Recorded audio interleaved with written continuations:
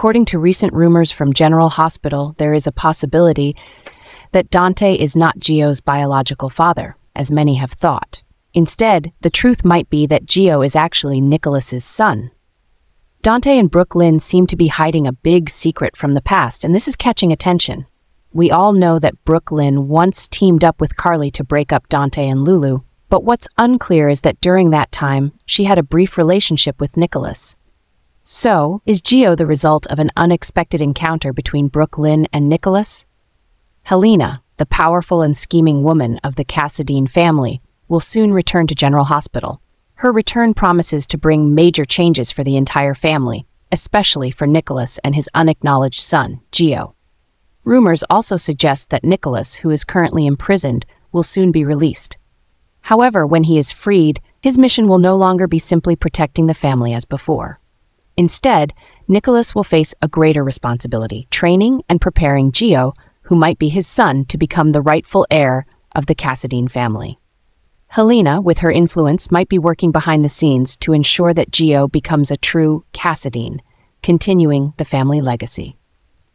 If the rumors are true, Gio will not only be Nikolas's son, but also the sole inheritor of the entire Cassadine fortune and power. However, with such a large inheritance, Gio will also face enormous responsibilities and pressure. Helena, with her controlling and scheming nature, might be the one pulling the strings, ensuring that Gio becomes a true Cassadine, not only in power but also in mastering intricate schemes. Gio's path to becoming the sole heir won't be easy. He will have to face enemies of the family both from outside and within.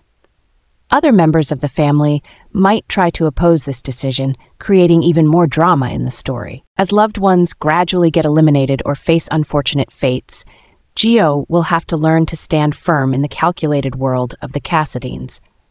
Helena will play an important role in shaping and molding him into a worthy heir, but whether Gio can bear this immense responsibility remains a big question. Spencer will return to Port Charles, bringing with him many upheavals, especially in his relationship with Trina. However, Gio's appearance, who might be Nikolas's son, will add tension, turning this story into a complicated love triangle. Spencer's return isn't just about reuniting with family or friends, but also about trying to rekindle his relationship with Trina, someone he still has deep feelings for. But since Spencer left, Trina has grown closer to Gio, who has not only become a part of her life, but also may become Spencer's biggest romantic rival. This promises to cause many conflicts and complications in the upcoming episodes.